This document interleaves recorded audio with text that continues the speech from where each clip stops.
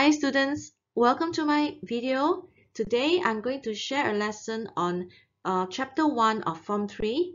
This is the beginning of the Form 3 lesson, and today's topic will be on stimulus and response and also the human nervous system. The objectives of today's lesson are to understand, number 1, what is stimulus and response? So it's very important for you to understand the meaning of stimulus and response.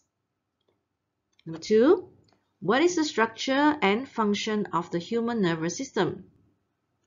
3, what is voluntary action and involuntary action?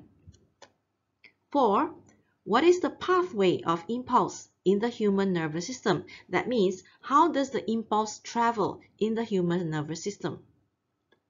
Number 5, what is the importance of the human nervous system? Now students, imagine this. You are sitting quietly in your room following this video, and suddenly something happens. A tiger runs into your room. So what is your reaction? Are you going to sit there and do nothing? Probably not, right? Probably you are going to have a reaction, something like this. Probably you will shout or you will run away. So here you will see that the tiger coming into your room is called a stimulus. A stimulus is something that happens that makes you do something. So the something that you do is like this. You have a response, which means you make an action. So shouting or maybe running away from the tiger is a response. So you have a stimulus and you have a response. So looking at the situation just now, let's define what stimulus and response are. For definition, a stimulus is a change or an event that causes a reaction to happen or something to happen. So a stimulus is something that happens that makes another thing happen. What is response?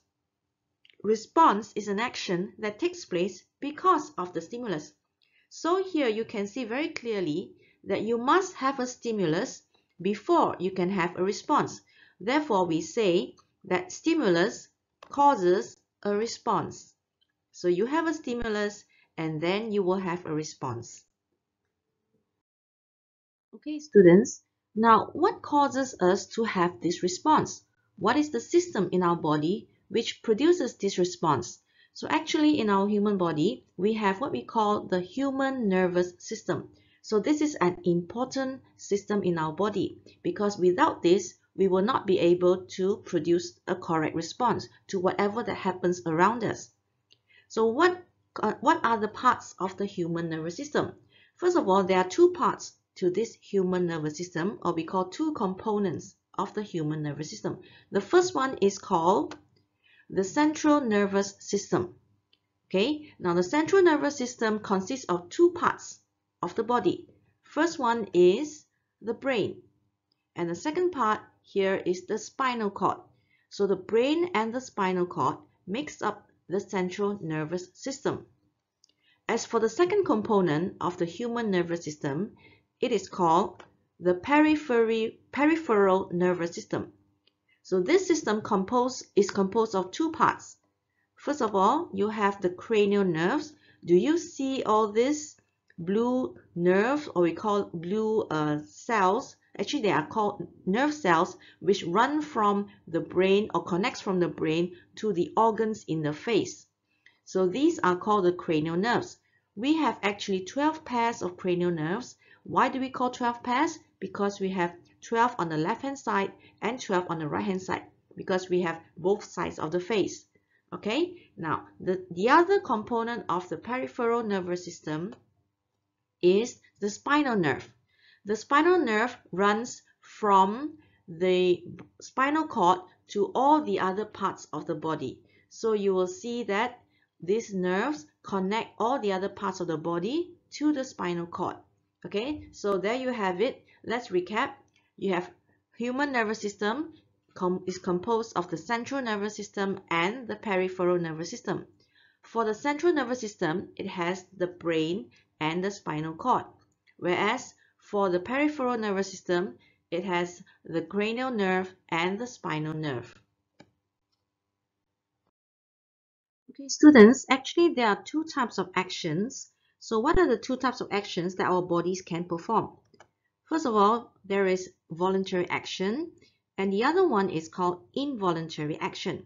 Okay, now what are the differences between, or what is the definition of these two types of actions? Firstly, voluntary action, they are conscious actions performed at will and controlled by the brain. Okay, what does it mean by conscious actions? These are actions that we are aware of. That means we know that it's happening at the time. Okay, performed at will means we can choose whether we want to do it or we do not want to do it. And even when we do it, it's actually controlled by the brain. So, for example, let's look at some examples of voluntary action. For example, it's talking, all right? You can control what you want to say. You also can control your hand movement when you're writing. So writing, walking, all right, running. These are all things that you can control. And you also can choose whether you want to do it or you do not want to do it. For example, you pick up something from the floor, picking up a coin from the floor. Okay, so you can choose to do it or not to do it, and you also can choose to do it whether to do it fast or to do it slow. Okay, next, what is involuntary action? These are actions performed without conscious control or will. You are not even aware sometimes that it happens, right? You do not have to think about it. Without conscious control means you don't even have to think about it, and you cannot even control it or stop it if you wanted to. Example would be, okay, let me give you a few examples, would be your heart beating. Okay, your heartbeat is actually happening inside your body 24 hours a day, even when you're sleeping. You do not even have to think about it. It happens automatically. Same thing for breathing. Okay, breathing also, you cannot even stop it if you want to, and it happens automatically. Another one would be your hand withdrawing, or when you touch something hot, your hand pull backwards, right, to withdraw your hand. It is to actually protect yourself because you do not want your cells to be burnt. So this is also performed without conscious control, and you can't even stop it even if you want to. Okay, so these are called involuntary actions. All right, students. Now, what are the characteristics of voluntary action and involuntary action? Characteristics means in Hwayi, or you call it Mandarin, it's called 特征, okay? Or in BM, we call ciri-ciri ataupun sifat-sifat. So, voluntary action and involuntary action, here are the characteristics. Okay, for voluntary action, as I mentioned earlier, they occur consciously. That means we know that it's happening, and it is conducted under one's will. That means it's conducted under whether you want to do it or you do not want to do it. So you can control it. For involuntary action, they happen without conscious control. You do not need to control it. You also cannot control if you want to, and you do not need to think about it, or it happens without thought. Okay, next, voluntary action is controlled by the brain. So your brain is the center to control for the actions that you do, whether you want to do it or not to do it. It is under the control of the brain. For involuntary action, it is actually controlled by the spinal cord and medulla oblongata. So you will see here that there are actually two centers for involuntary action. Now, why is there two centers or two places? This is because involuntary action itself, there are two types. Okay, afterwards we will see these two types of involuntary action.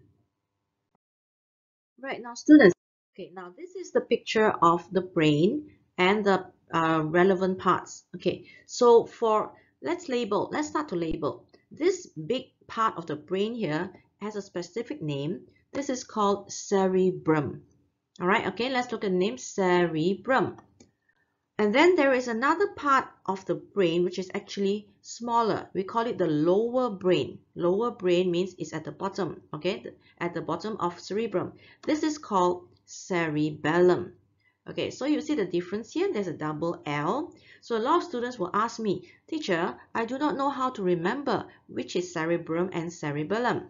Okay, sometimes they get confused. So I always tell them there's one easy way to remember, and that is you look at this word cerebellum. It has a double L, so there's an L in the word. So L you try to imagine the L stands for lower brain. Lower, L is for lower. So this one, cerebellum, automatically will remind you that it is the smaller brain here, or the lower brain at the bottom. Okay, so cerebrum and cerebellum are parts of the brain. So actually, brains is not just one part. There are at least 3 parts to the brain here. So here you see cerebrum and cerebellum. Now, another part that you should know of the brain is called medulla oblongata. Okay, so the spelling is double L, right? Medulla oblongata.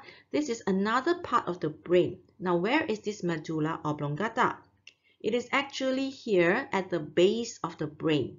Okay, that means you will see that it's very near the cerebellum and is below the cerebrum. Okay, so this part is a little bit bulging. That means it's a bit like, bigger in size compared to the rest of the bottom part here.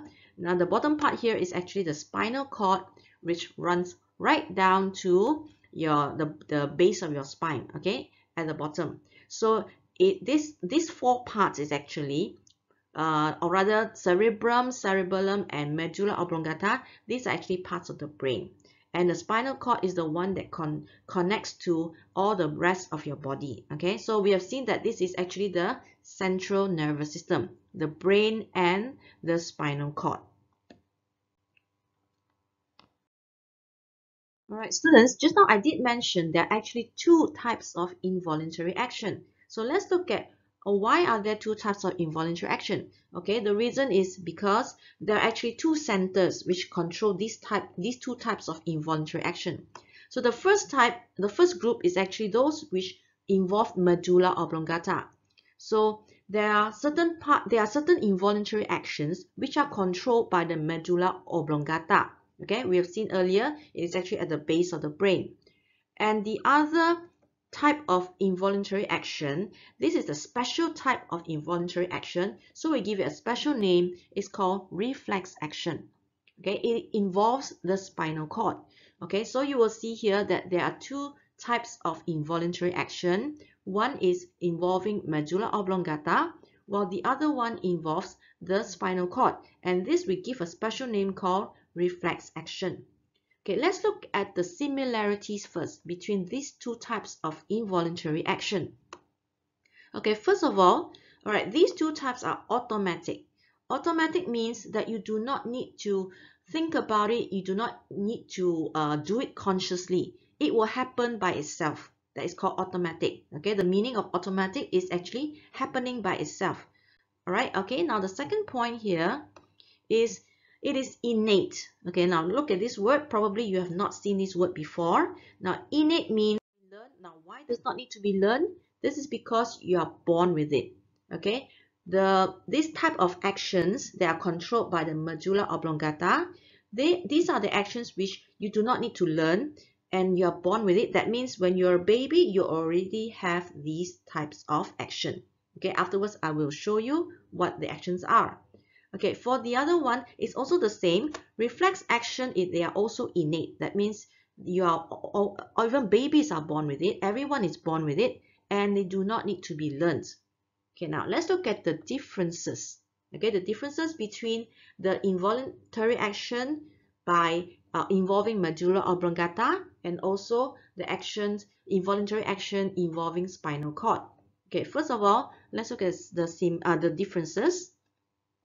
For the action involving medulla oblongata, these are usually actions which function to maintain internal processes that keep us alive. That means things that are happening, processes that are happening inside our body that make us keep us alive. For example, your heart beating, all right, and your breathing. So these are important processes, and they are controlled by the medulla oblongata. Okay, now for the other one, the reflex action. This involves the spinal cord. So these are the actions which are mostly function to protect our body from injury. Okay, so it protects our body from injury. So it is very important as well. But it is not the action that happens 24 hours a day. Okay, for the action involving medulla oblongata, these are the actions or the processes which happen 24 hours a day, like heart beating and also breathing. And also there's another one called peristalsis, where the muscles in your large intestine and small intestines will contract and relax. Okay, afterwards I'll show you a picture of that. Okay, what is another differences between these two? Okay, next is slow. So the actions involving medulla oblongata, they are slow because they happen slowly and it happens continuously, in fact 24 hours a day. Whereas for those involving your spinal cord, or we call it reflex action, they are fast and they are immediate. They also happen only one time. An example will be like when you touch something hot, okay, you accidentally touch something hot with your hand.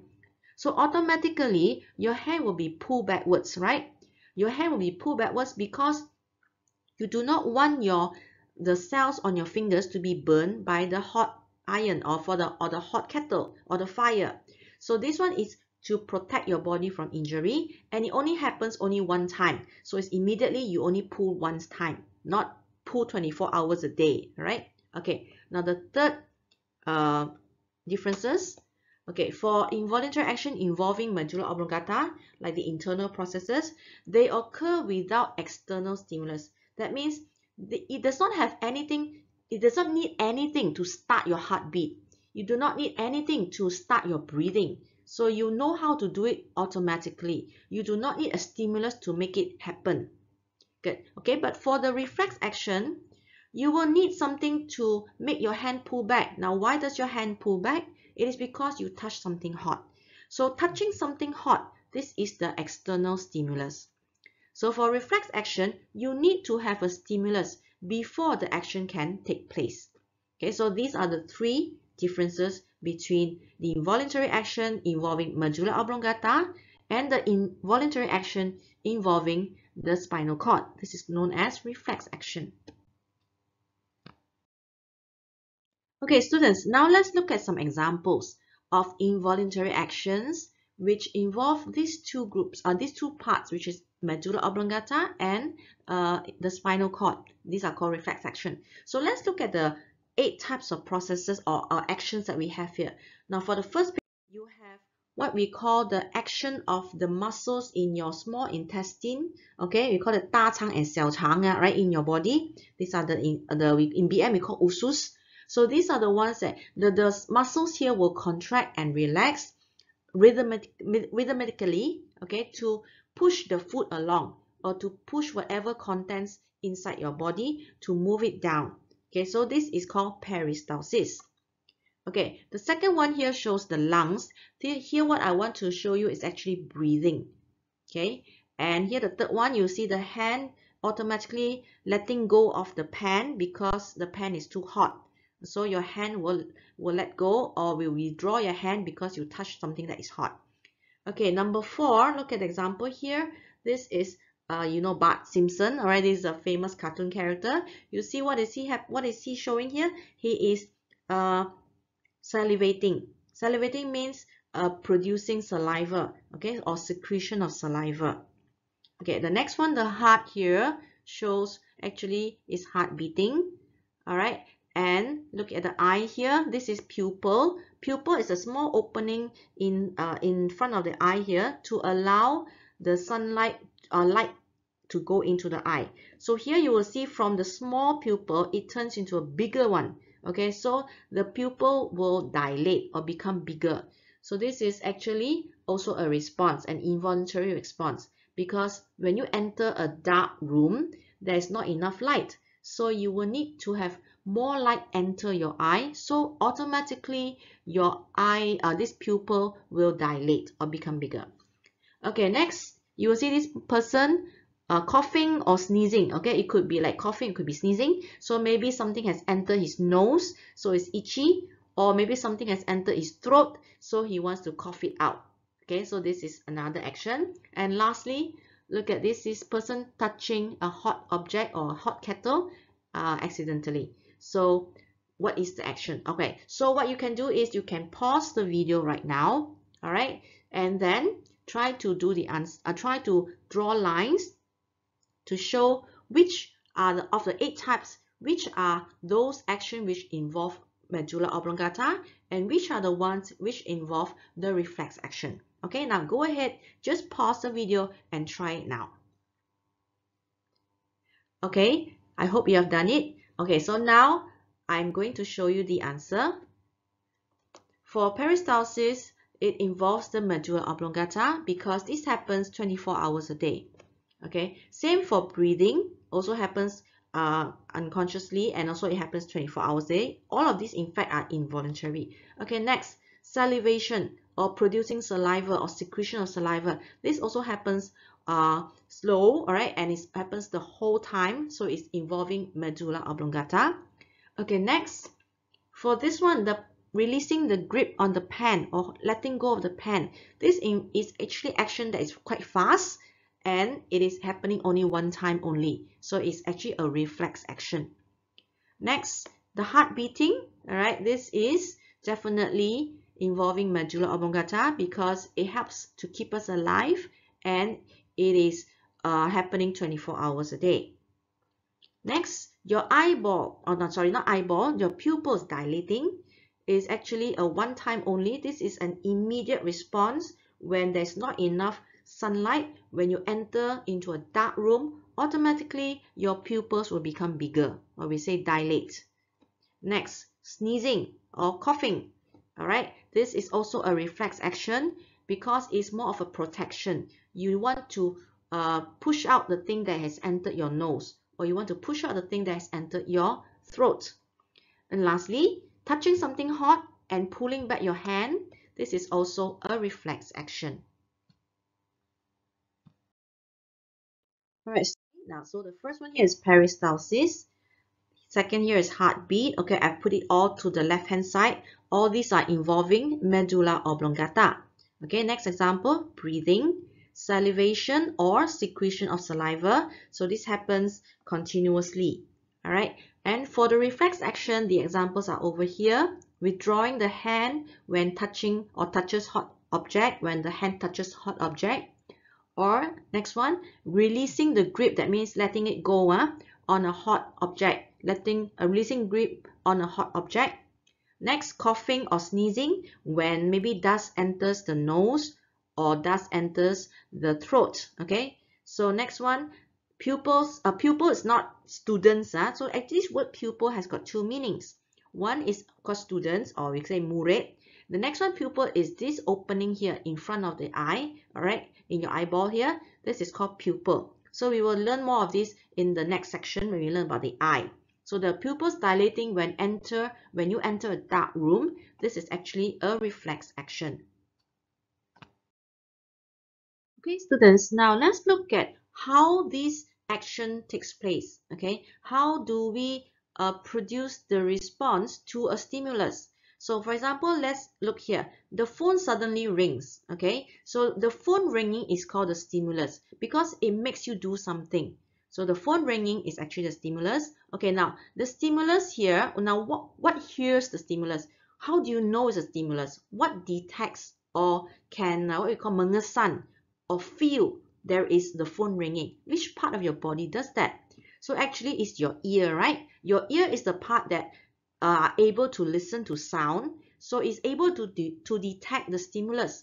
So your ear is considered an affector or receptor. So there are special cells. These are special cells inside your ear which pick up the sound.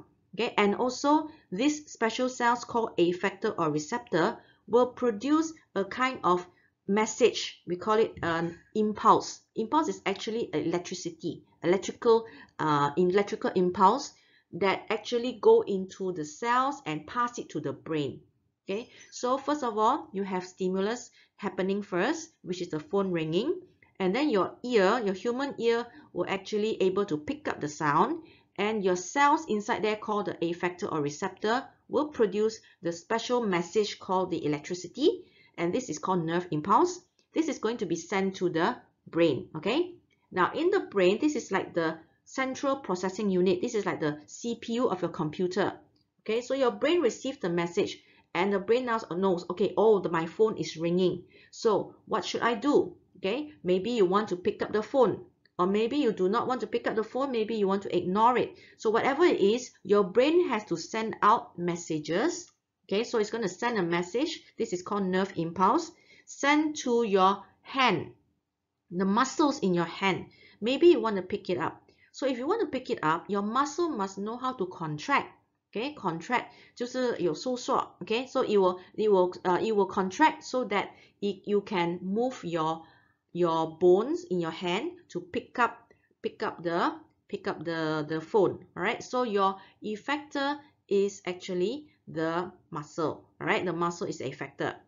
And lastly, when your muscles contract, all right, your hand will move, and then you will pick up the phone and you will answer the phone. So that is response. Answering the phone or touching the screen, this is the response. Okay, so what I want you to remember here is the pathway. This is called the pathway, or we call the 路线. Okay, from the beginning until the ending. Always start with the stimulus and you will always end with the response.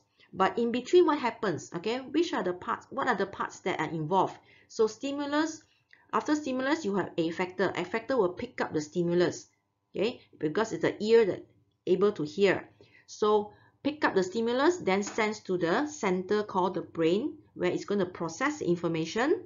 After that, it's going to send message out to the muscle to tell the muscle to contract, so to pull your hand so that you can pick up the phone. So lastly, picking up the phone is the response. So you need to remember stimulus, effector or receptor, then brain, then effector and response. So this numbering all must be correct.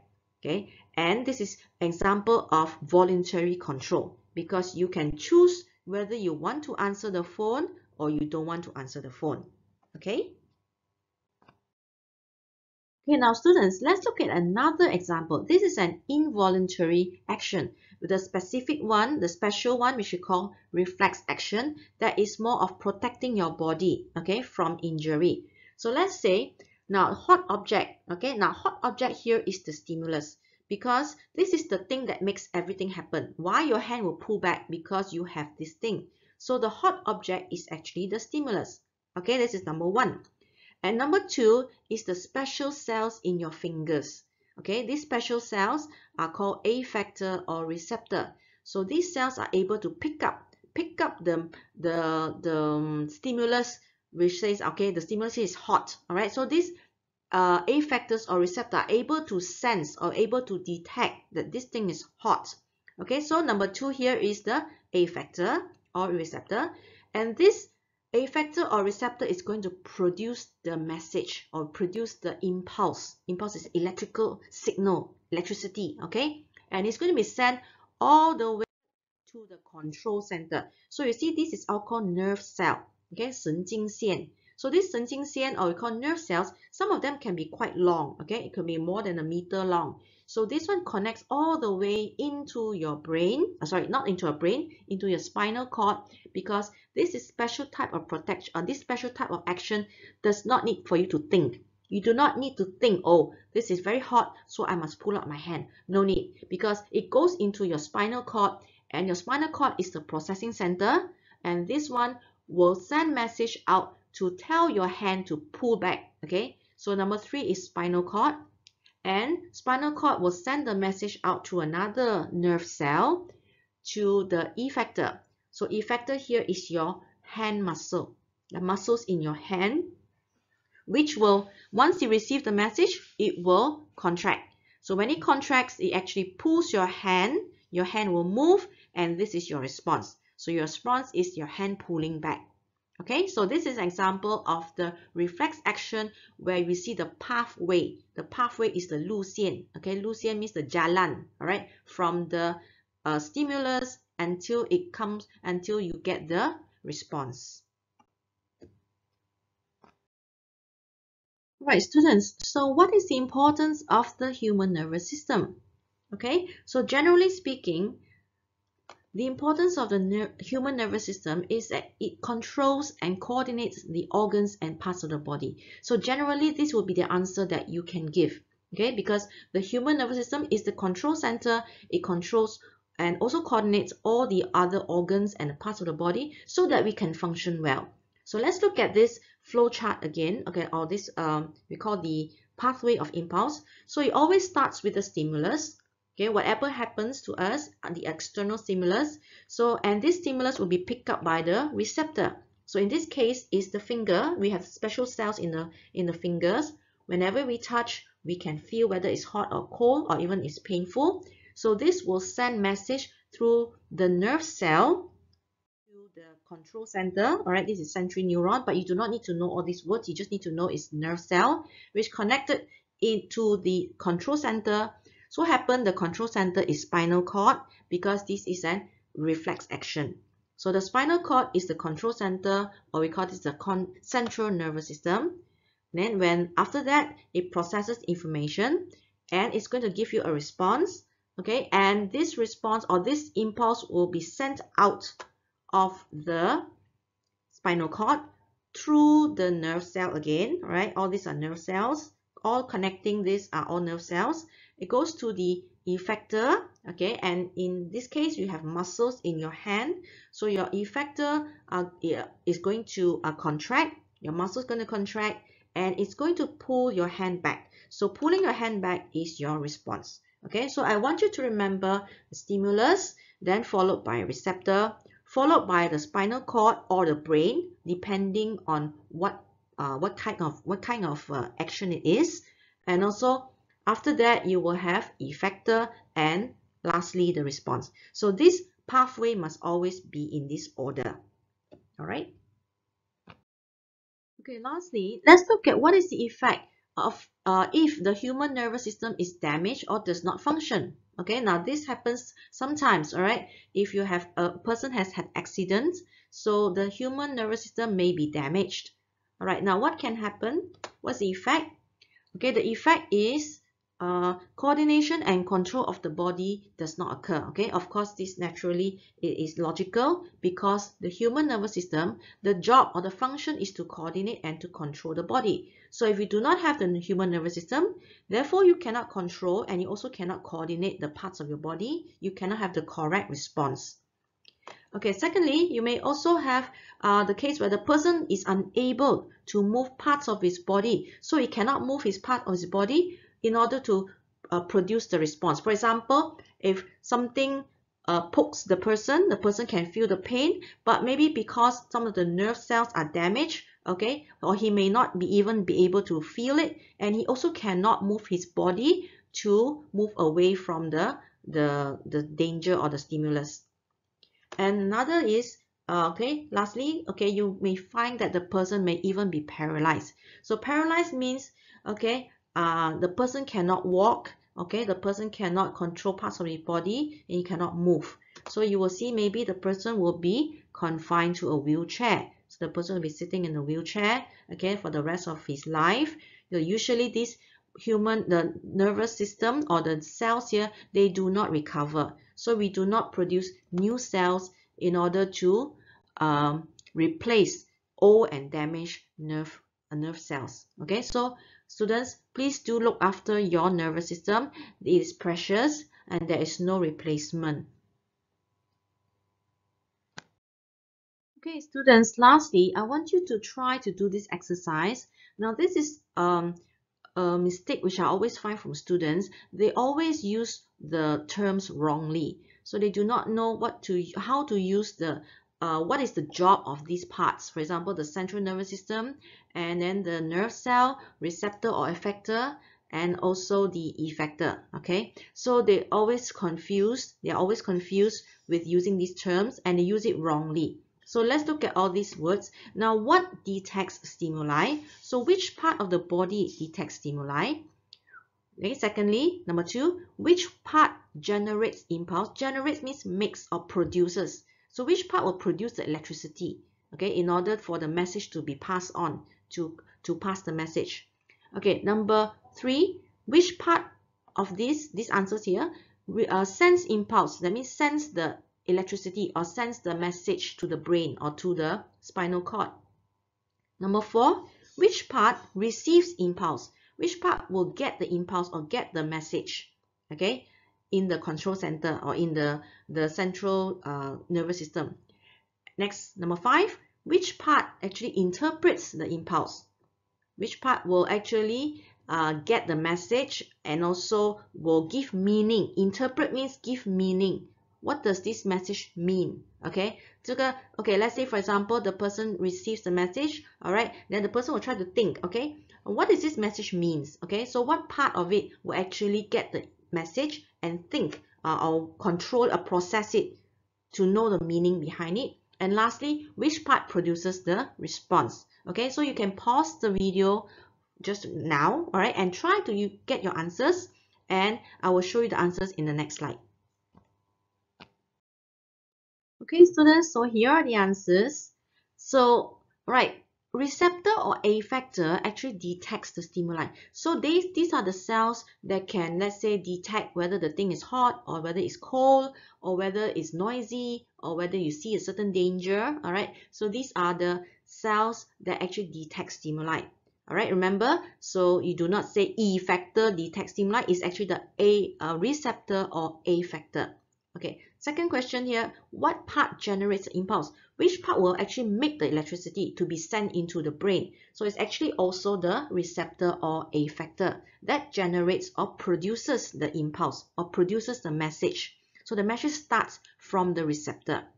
Okay, number 3, which part actually sends or carries the impulse? Carries the impulse to the brain to be processed. So these are the nerve cells, which I mentioned to you. Some of them can be quite long. It can be a bit more than 1 meter.